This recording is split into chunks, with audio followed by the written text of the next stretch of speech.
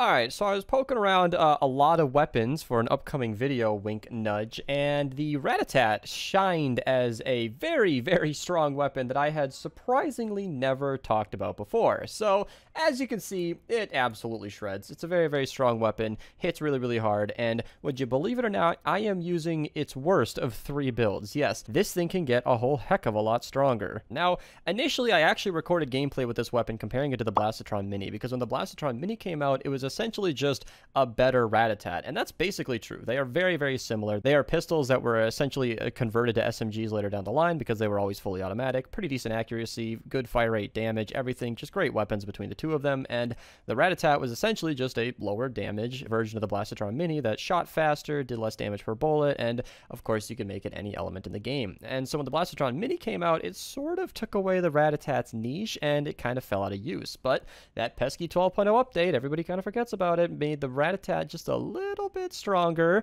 and more recently, new 6 perks came to the game. So as you can see, you now have the ability to stack the damage after every single bullet or stack the crit rating. Now, the better of the two kind of depends on playstyle. If you have the damage variant of this, great. We'll talk about that later. If you have the crit rating, I think that's technically the better one, but I'll sort of explain why I don't really prefer these perks anyway later down the line. And you can see the build I'm going with this is actually pretty standard. So the best perks for the Ratatat depend on what you want to do. If you have the causes affliction damage, then you're great. If you have the snare version, I actually have bad news. This is the only weapon I've ever seen as a recording that doesn't have a damage to slowed and snared enemies. So if you have the damage dealt snares, you basically have a junk schematic. I'm sorry, but it's true. So the damage to affliction is the only one where you can actually get that 45% damage buff. And like I said, this is actually the worst variant of this weapon. I do have some graphics. I'm going to show my monitor capture here, assuming that I can actually get this to, there you go. Fortnite doesn't like to give up its full screen. So with the damage to afflicted, this is pretty much the number that you get. For reference, the Thrasher caps out at about 245,000 DPS with the exact same setup, and the Silent Spectre is around 230k. So it's actually swinging pretty hard with some of the better SMGs in the entire game, but when you factor in that crit stacking perk, that's where things get complicated. Now, to go back to our weapon schematic here, it is an absolute switchblade. This weapon can be whatever you want it to be. You got damage and crit damage, and you can go triple crit damage on this thing. You can do a lot. So let's dissect this piece by piece. This is like the standard conventional build. It has a pretty normal-ish mag size of around 35 and a really fast fire rate of 13.5. That's where a lot of our damage is coming from here. So I still recommend a mag size. I'm going to get that out of the way right away. Damage doesn't tend to add as much to the equation as a reload or a mag size perk. It's kind of a quality of life thing, and in sustained output where you're shooting a bigger target where you will be reloading often, or you're shooting multiple targets where you're going to need a lot of bullets, the damage perk does not make up for just having more bullets at the ready in the magazine. So I'm going to sort of ignore this perk from here on out. As for the element, it also depends on the zone that you're playing in. There are a lot of fire zones as of recording. In the future that may be different, so as of now I'm using water, and you should just change the element to whatever fits your needs. I'll link my elements guide in the description below to explain all of the diversities around the different elements. Now for the other perks, that's where things get complicated. So at this point, we're essentially no longer talking about the specific 6 perk. It doesn't really matter what you have going forward, assuming that you have one of the stacking perks. I'm sorry, slowed and snared users. The damage to afflicted is only useful if you have this 6 perk. So you can go crit rating double crit damage. That's nice. That's very, very standard, but it sort of depends. So if you have the grants damage option here, then a second crit damage perk is highly recommended, and there's only one other consideration. So if you have the stacking damage perk, then this is sort of what you want to do. Crit rating, crit damage is pretty standard. I always mention that fire rate and damage is sort of the same DPS, but what's a lot stronger than fire rate and damage is fire rate, crit rating, and crit damage, which is an option on this weapon.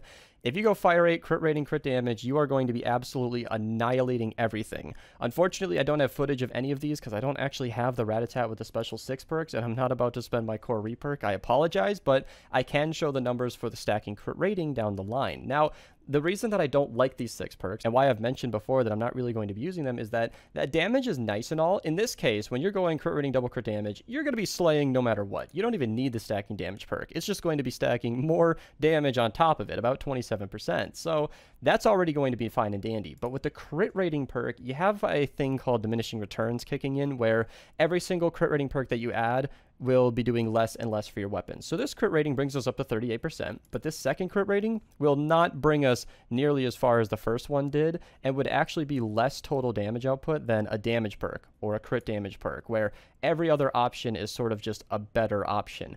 And in the case when you have the stacking crit rating perk in the 6th perk slot, meaning when you're shooting in roughly a little more than 1 second with a 13.5 fire rate, you're going to be reaching those 15 shots really, really fast, and your crit rating will shoot right up to 37% if you don't have a crit rating perk.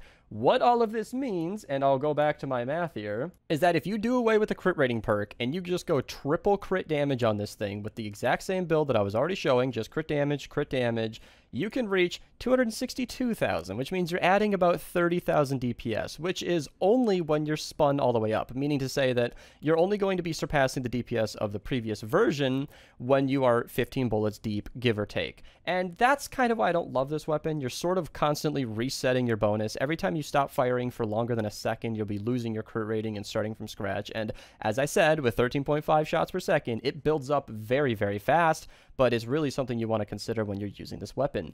And then, of course, the other version and sort of the last perk loadout that I'll be talking about is the fire rate double crit damage version, which goes way over 300,000 DPS.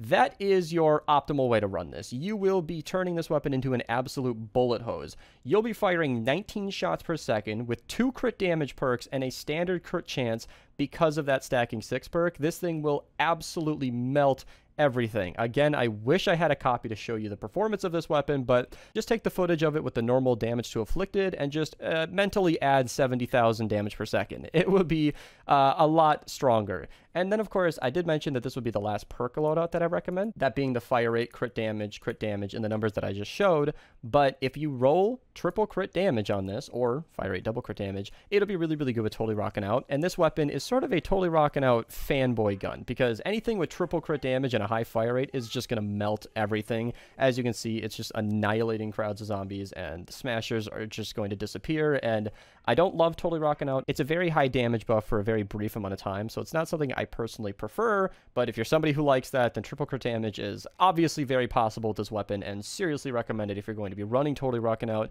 But as I mentioned, that added fire rate double crit damage would be very, very nice as well, so you can pretty much go either way with that. So, yeah, it depends on your 6th perk. It's kind of a complicated conversation, but no matter how you spin it, this weapon is going to be insane. With the loadout that I have here, with the copy that I have, it's going to be a very, very B-tier SMG. It's going to be swinging right up there underneath the Thrasher and underneath the Silent Spectre, but about as strong as the Bobcat kind of deal. But if I had the stacking damage or crit rating, you can, anything that reaches over 300,000 DPS for reference is an insanely strong weapon, and we'll have to be talking about that in one of my future videos coming up. If I'm no longer teasing that in the future, that'll be linked below, and you guys can check it out there. If you guys enjoyed this video and you guys want to support me, feel free to use code Mista at your checkout. If you guys want to become a channel member, you can with the join button on the channel or the link in the description below. You get lots of nice emotes and everything that you can hopefully someday use in the comment section, but I will be moving my streams over to Twitch, so if you guys want to follow over there, I'd really appreciate it. The streams are very fun. We have a good time. You guys can ask any question you want, hang out, enjoy. Thank you guys so much for watching, and have a nice day.